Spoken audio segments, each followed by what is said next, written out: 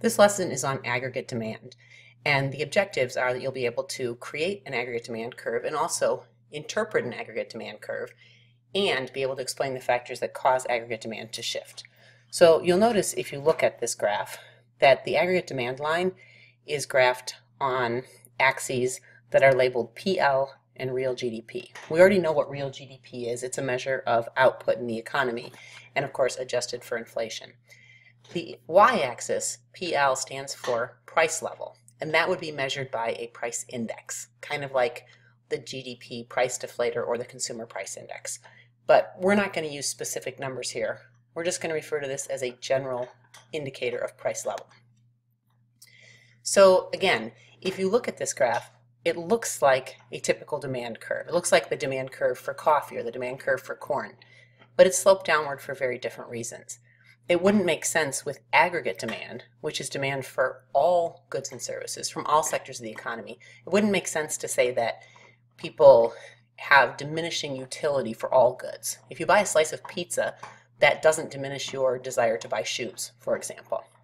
It also doesn't make sense to talk about a substitution effect, because what are you going to substitute for all goods? You can't really do it. So we have to understand this curve in a slightly different way. And the three reasons why aggregate demand is downward sloping are listed in this box. Number one is what's called the real balances effect. And we mean the balance on your bank account, for example. When the price level rises, so imagine we're here along the aggregate demand curve and the price level rises. What that means is that the balance of money that you have in an account, like a savings account or checking account, it loses value. It actually can't buy as much anymore because of the inflation. So where it used to be your dollar would buy you a pack of gum, now you need $2 to buy a pack of gum. So when you lose purchasing power, that real balances effect means as price level goes up, you actually buy less stuff. I'm going to hold off on the interest rate effect for just a second. The foreign purchases effect is actually kind of like a substitution effect. And what it's saying is that as our price level, for example, within the United States goes up, goods from other countries that we could buy as imports start to look more desirable. So we might, in fact, purchase more foreign goods rather than domestic goods. And since we're measuring domestic output here, and we're measuring domestic demand, that's not going to be helpful to us. The third one, the interest rate effect, is something that you'll understand much better after Unit 4. For now, I'll give you a very abbreviated description of it, and that is the idea that as the price level goes up, there are some items like cars and houses that we have to actually borrow money in order to buy them. So if you're going to borrow money to buy a car, but the price level for the car goes up, now you need to borrow more money to buy the car. And as people start to demand more money from banks, that drives up interest rates. And when interest rates get higher, then as we saw before, there's less demand for things like investment. Right? This is going to parallel that investment demand curve. So those are the three factors, and again, we'll come back to the interest rate effect with more clarity when we get to the money market in Unit 4. This then is the aggregate demand curve. We're plotting essentially price level against output and what all of the purchasers in an economy do as the price level rises or falls.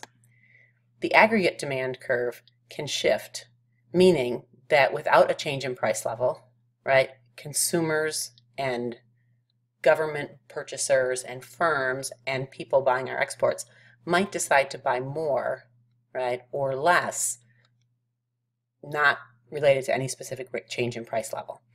And there's actually a whole lot of things that can shift aggregate demand. This is going to be really fundamental to understanding this unit, how these aggregate demand shifters work. So what are they? Well, aggregate demand is actually made up of consumption, investment, net exports, and government spending. So anything that changes any of those is going to shift aggregate demand. So think back to what we talked about with consumption, right? For example, a change in taxes might shift consumption. With investment, new investment opportunities, cheaper capital, or perhaps unfavorable tax increases on investment. Net exports might change due to changes in the value of the dollar. This list, which is from your textbook, includes a whole lot of other things, including changes in expectations, which were in fact shifters in the regular supply and demand as well. Changes in wealth. So if people feel wealthier, if for example the value of their retirement account or their stock account goes up, then they may actually be willing to consume more of their current income, and that would cause the aggregate demand curve to shift to the right. Whereas if they get something in the mail saying, oh, by the way, your retirement account has lost 30% of its value, which actually happened to a lot of people in 2009, then aggregate demand will decrease because consumers will be wanting to save more of their money. The size of the existing capital stock can make a difference because investors, and by investors I mean firms that wish to purchase new capital, are more likely to demand new capital if they don't have very much right now. But if we have a lot of existing physical capital, if we have overbuilt factories, we have more roads than we need, then there's going to be less aggregate demand right now.